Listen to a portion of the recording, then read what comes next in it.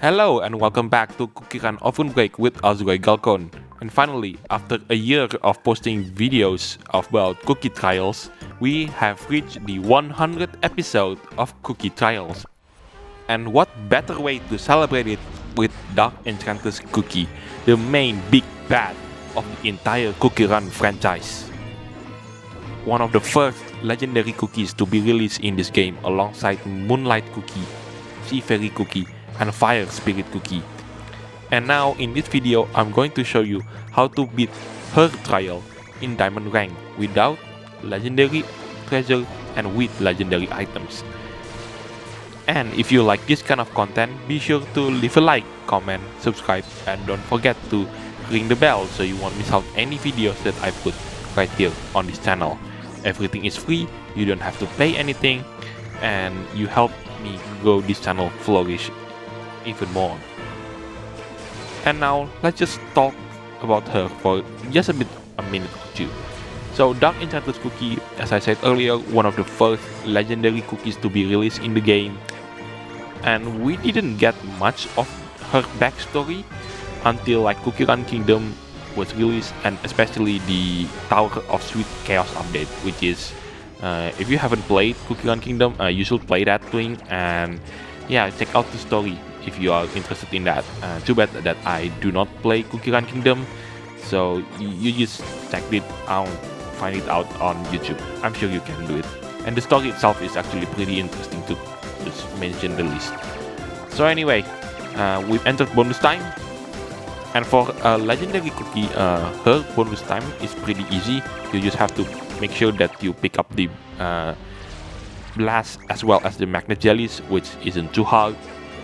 So yeah, as you might notice, because of that gigantic monster just above her, that's the effect of the magic candy, that if you manage to create it. I watched Royal Mike's video, I guess, about the update that buffed her. That also wasn't well received by the community, because like the update for releasing legendary cookies is like way too short, if I'm not mistaken.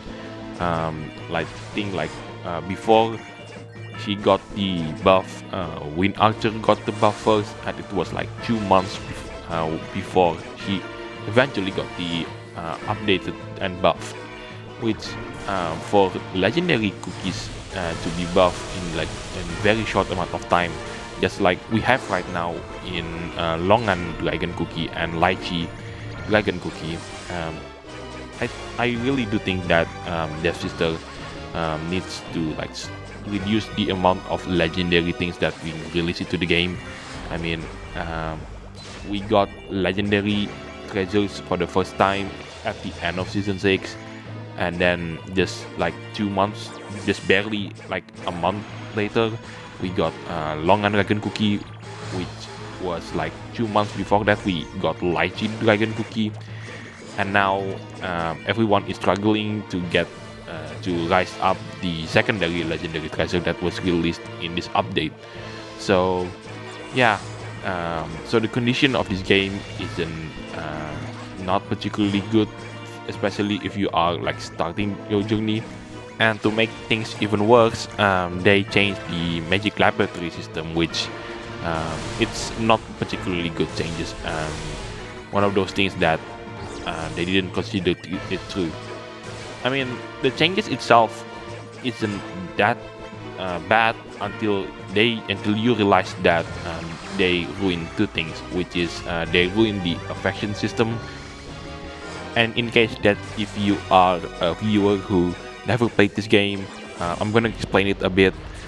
Basically, affection system affects the points that we get during a run, and the way we get it increased to the maximum level of 1000 affection points is to use the cookie to run. That's why it's called the game CookieRun.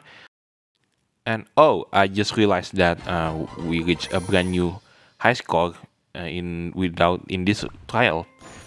And now let's move on with the legendary treasures. Take it away. Now we are back in the attempt of beating this with legendary treasures. So where was I that I'm talking about? Oh yes, the affection points. So the way we get it is use the cookie itself to run. That's why the game is called CookieRun.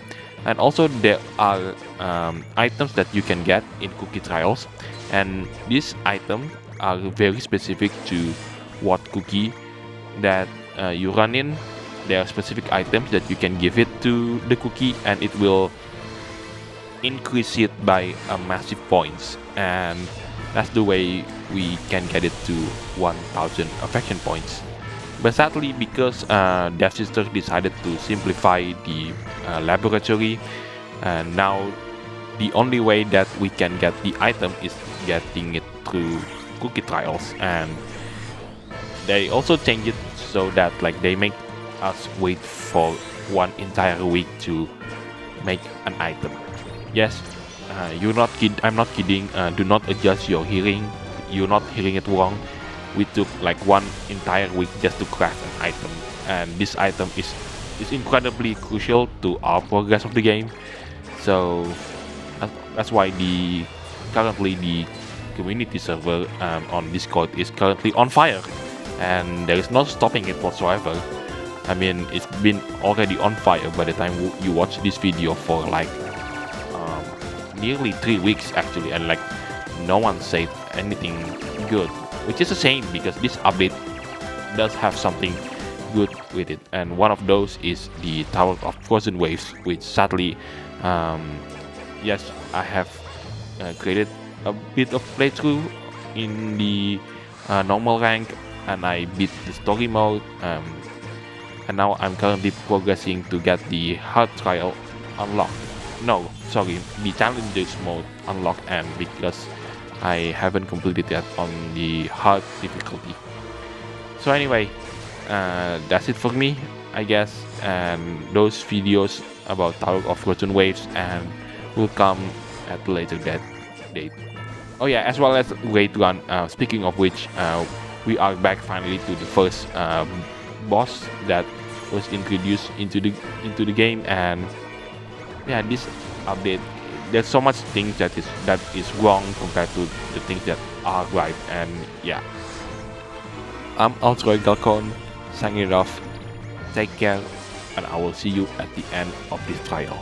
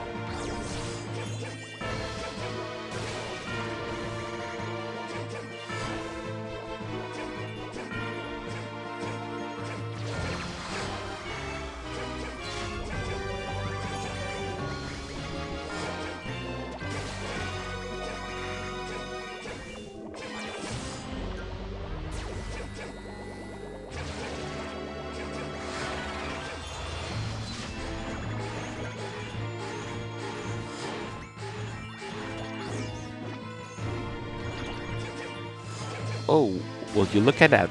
Look at the difference between the previous score compared to the current score. We have 4 millions in difference. And that's why legendary treasure in this game is absolutely broken.